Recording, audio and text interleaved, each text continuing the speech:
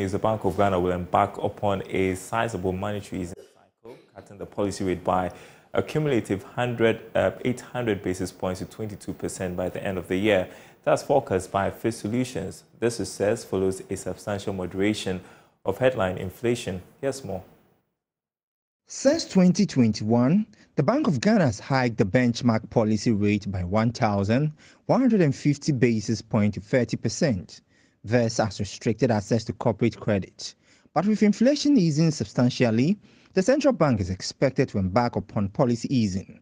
However, Fitch Solution said it usually takes about 12 months for interest rate adjustment to affect the real economy due to the lag in monetary transmission mechanisms.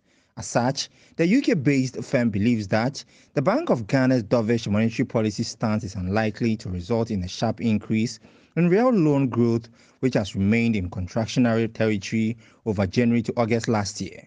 Meanwhile, the Monetary Policy Committee of the Bank of Ghana would hold its 116th regular meetings from Tuesday, January 23 to Friday, January 26 to review development in the economy.